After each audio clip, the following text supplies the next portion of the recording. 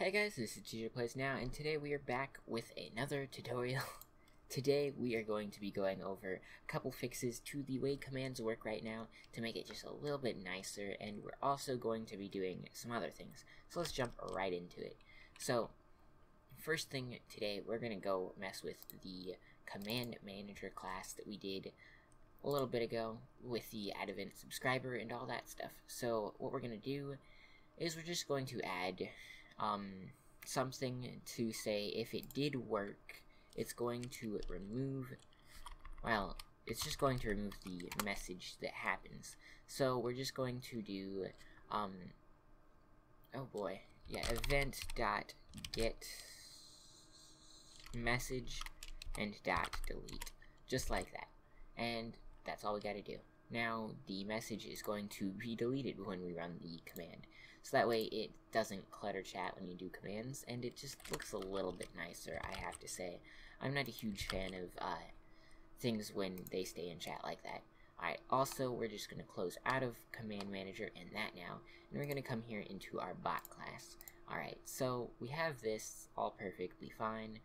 I want to go ahead and set these two things to be private, because they, oh my goodness, I'm really having trouble. Why can't I click the right buttons? I don't know.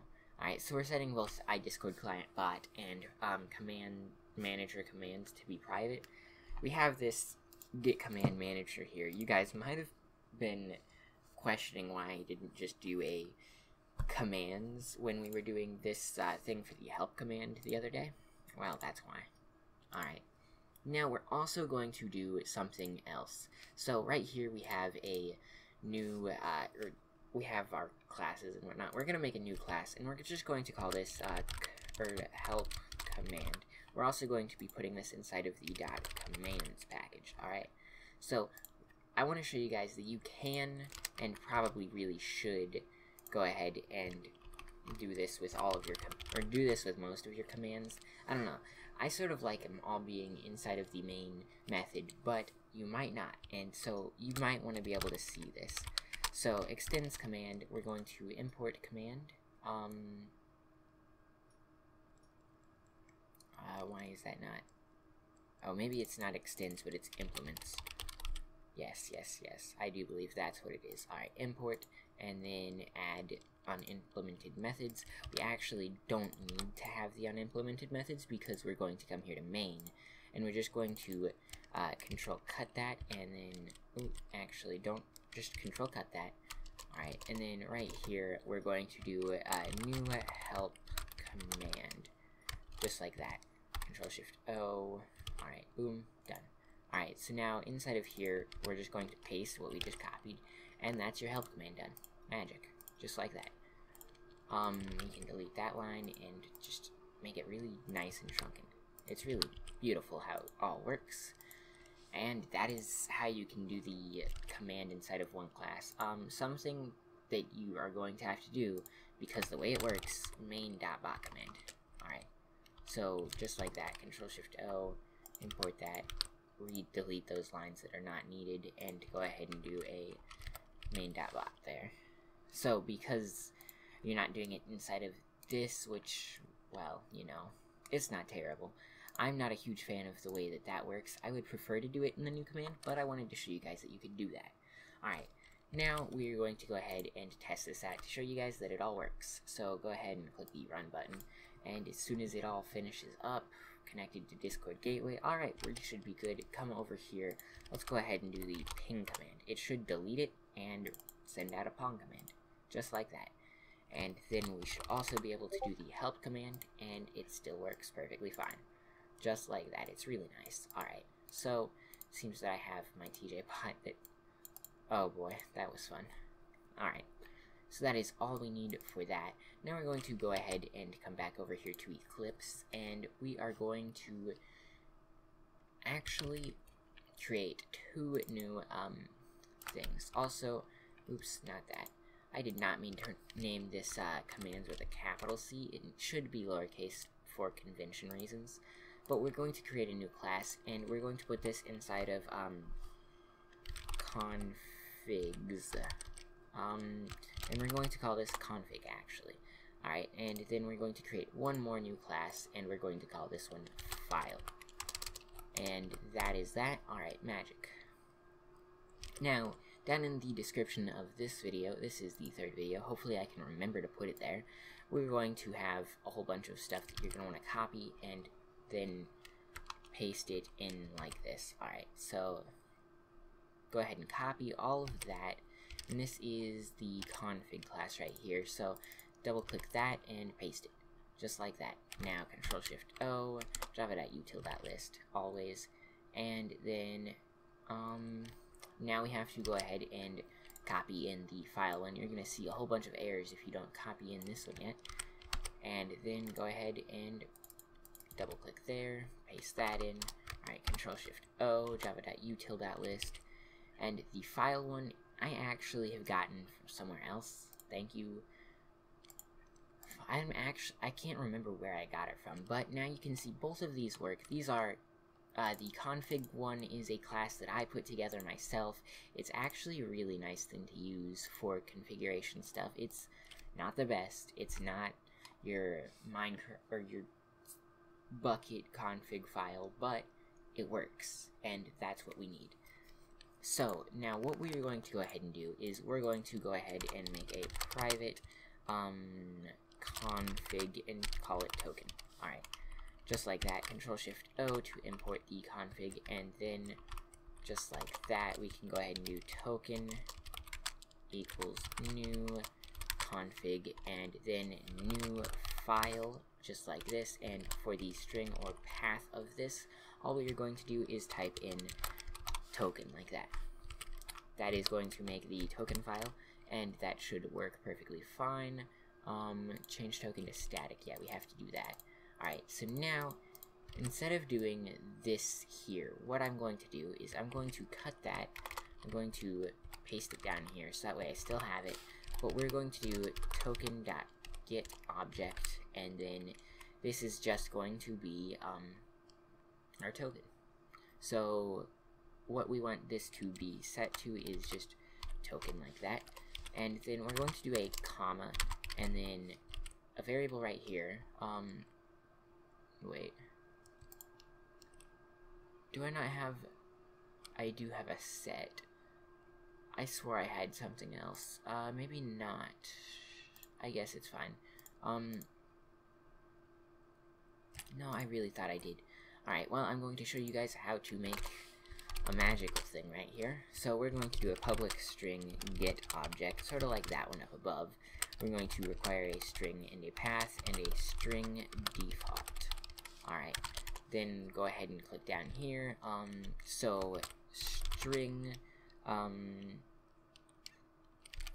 obj equals like that, and then we do obj equals get object like this, and then the path that it requires, and then if obj is equal to that, what we need to do is go ahead and do a set path to be the default, and then return the default, just like that.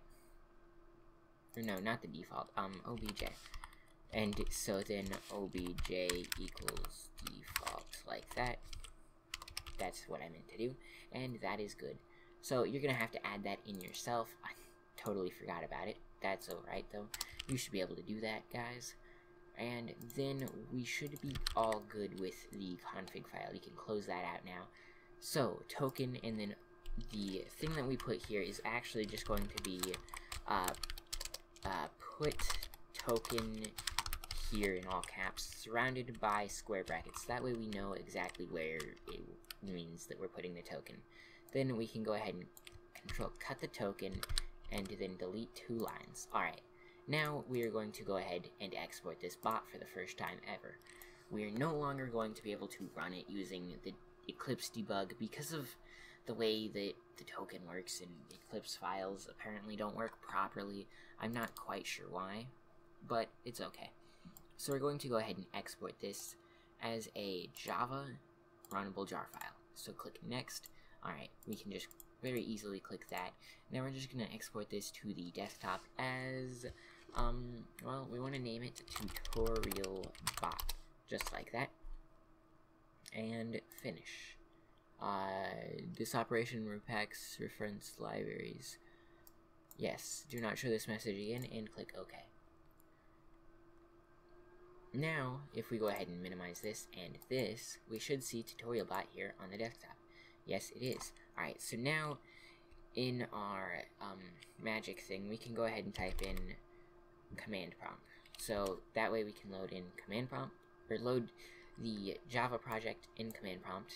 So what we're going to want to do is type in java -jar, and then drag and drop the jar, just like that. And then it should start running the bot.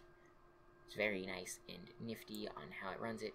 Now you can see that we have a tutorial %20 dB .jar token. You know, it's gonna error. Also, it did error because, well, the token's not right. We are going to go ahead and change two things that I forgot completely about. Alright, so what we're gonna go ahead and do is we're going to select this tutorial bot.jar file and copy the name, so that way we have it, and then we're coming back here to Eclipse. Now, inside of the file, this is where we want to go. We're going to need to add a .replace to it. Alright, so basically what it does is it gets the location of the jar. So what we had to do is do lock equals lock.replace. So then we are going to just replace tutorial space bot.jar with nothing. Just like that. Go ahead and save it, and then export it again, and we should be all good. Export, yes, yes, and it finished exporting now, and we should be able to just rerun that and delete that version of it because that file should not be there anymore. It should have made a new file, did it not? Let's see. /user/ oh no, it didn't make a new file. We had to what did I not do right? Hold on. If I come back here, I definitely saved that. Tutorial space bot.jar. Maybe if I do %20. I don't know if that's why. That possibly is why, though. Alright, so export runnable jar, boop boop, yes. Alright.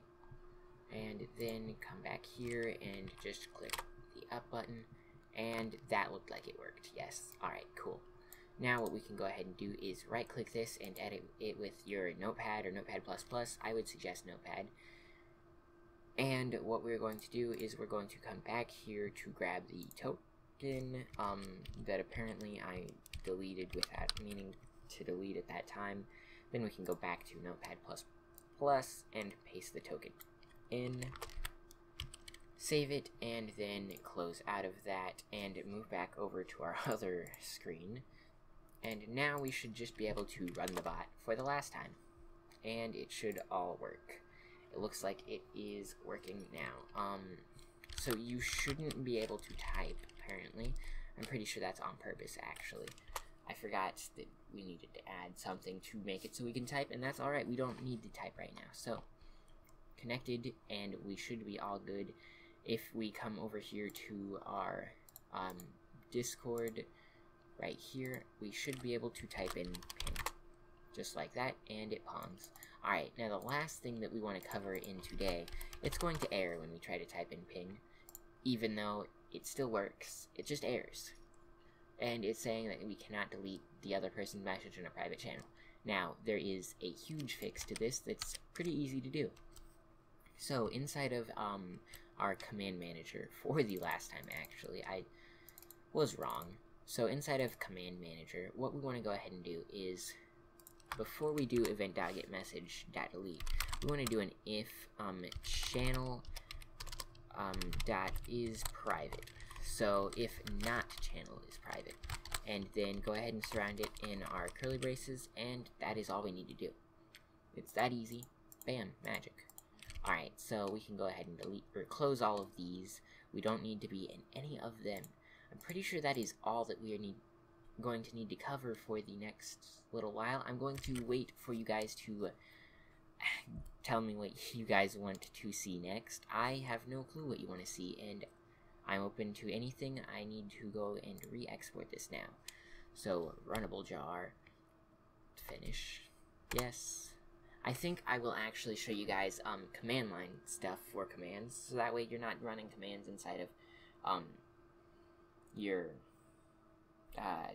Discord server to control the bot all the time. So if you want to stop the bot from running, you can run a command inside of the console command prompt. Yeah, you guys knew what I meant, I hope. Alright, so that's what you're going to be able to do. You're going to be able to type in stop to stop it, rather than clicking Control-C to stop it like I just did. You can type in stop, but I have not done that yet, and, well, we'll work on it. So let's go ahead and just rerun the bot. Not stop, but you can see that I did type in stuff. It just didn't print it out to the screen that I did. Alright, so just rerun the bot one last time. Now, if I go ahead and type in, oh, I just went to actual Discord, not what I meant to do. If I type in ping into here, and then come back here, it should not error, and it didn't. All good. Alright, so we will see you guys in the next episode. I'm actually pretty sure I just made my mind up on what we're doing next episode, so I hope you enjoyed, and we'll see you guys in the next one. Peace out.